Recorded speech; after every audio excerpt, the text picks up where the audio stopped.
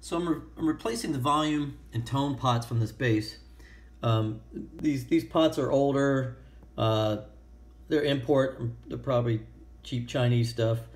And I'm replacing it. I've got a new wiring harness now with these. Much better quality pots. And also it's got volume, a blender, and then a tone knob and a tone knob for each of the two pickups that are going on this base. So what I've got is, you can see these old holes. It's a much smaller diameter shaft on the pots. The new one has a larger one. So what you don't want to do is drill out the holes.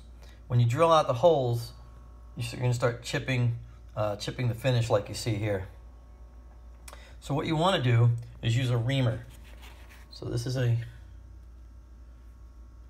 you're going to take this reamer tool. I've marked it with a Sharpie right there at the diameter of the new pots that I need. And you're simply going to,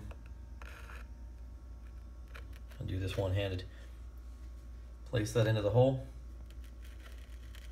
and just slowly twist. This will actually clean up the edges too, like you see on these other two that I've done already. So you use the reamer. I've got the base propped up too on some towels to create some distance under here so that the reamer will fit through.